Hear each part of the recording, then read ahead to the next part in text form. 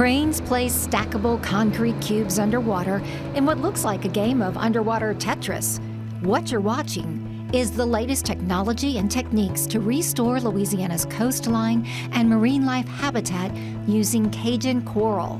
These 3D printed cubes are creating a new artificial reef off the coast of Grand Isle at a popular fishing spot. Coastal Conservation Association's Reef Louisiana program partnered with Raising Cane's founder Todd Graves to fund the new reef, which replaces a decommissioned oil and gas platform known as Hotel Sid, located just east of the Barataria waterway. With every one of those artificial reefs going in, this is going to create a whole marine ecosystem. People are going to be catching fish. Countless species will live on here, and then local businesses will benefit because anglers come and they spend money. This is a project that people in Grand Isle have been clamoring for since this platform was removed a couple of years ago. More than 500 3D printed concrete modules form the artificial reef. In less than 8 months, marine and plant life will blanket these cubes, which is part of the magic and mystery of Cajun coral.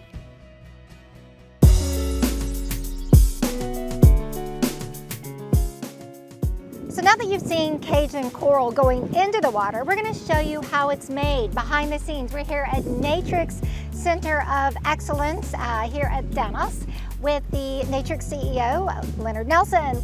What you're seeing here is a 3D printed artificial reef that's used for two purposes: coastal protection and beneficial habitat. What we do is we start with technology that allows us to understand what are the needs from an engineering and an environmental perspective to both provide habitat for fish and other marine life, and also to protect the coast. We can make them larger, smaller, interlocking in various form factors. Natrix designs the 3D printed Cajun coral using AI-powered geospatial software to analyze environmental conditions. Each design is customized to respond to the site's unique wind, wave, and habitat dynamics. So this technology really had its start right here in Louisiana. So 4 LSU graduates actually developed this proprietary and patented technique that is injection-based. So what we're seeing here are custom control bores that allow us to precisely dose the mix with water in order to create a custom shape.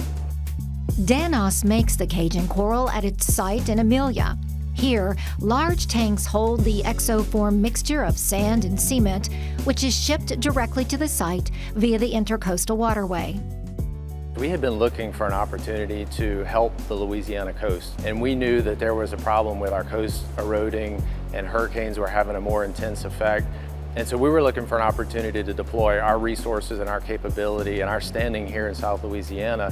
So this partnership with Natrix was just a perfect opportunity to take some of the men and women who work for us, who live here, who have capabilities to do this kind of work, and deploy them to do something that we're really passionate about, because we want to save and protect this region where we live. Each block of Cajun coral is 3D printed using a patented dry forming process.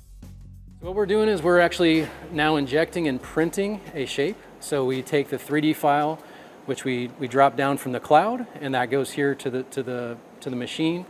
Once we hit start, the reservoir of our water is injected to create the Cajun coral. And how long does it take to create one piece of Cajun coral? So for each one of these print heads, we can produce up to a 4,000-pound structure in about an hour. Each 3D printed cube of Cajun coral cures in a box mold before taking its final shape. This is dry mix, so that we vibrate away. Okay.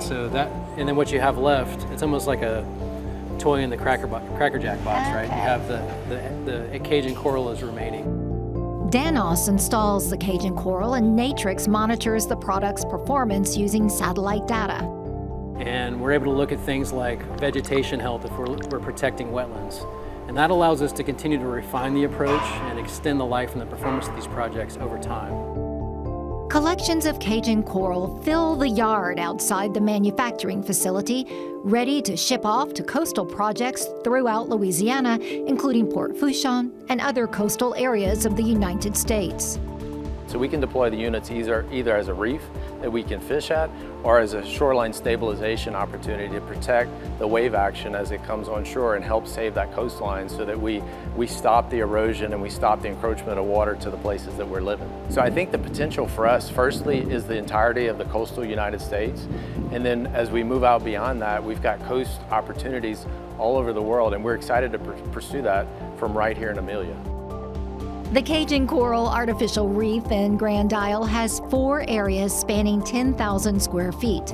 The living reef will foster biodiversity and restore essential habitat for trout, redfish, and other fish species, making Hotel Sid again a popular and fruitful fishing spot.